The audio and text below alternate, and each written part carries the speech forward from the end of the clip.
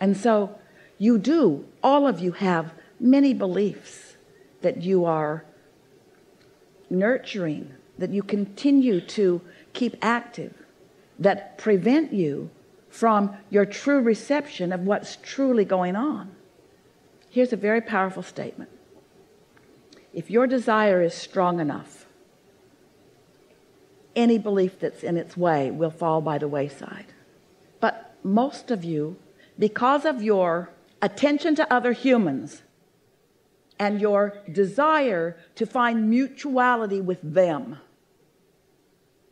you choose harmony with beliefs that don't serve you rather than upset them, rather than harmony with the beliefs that your inner being holds about you that serve you completely.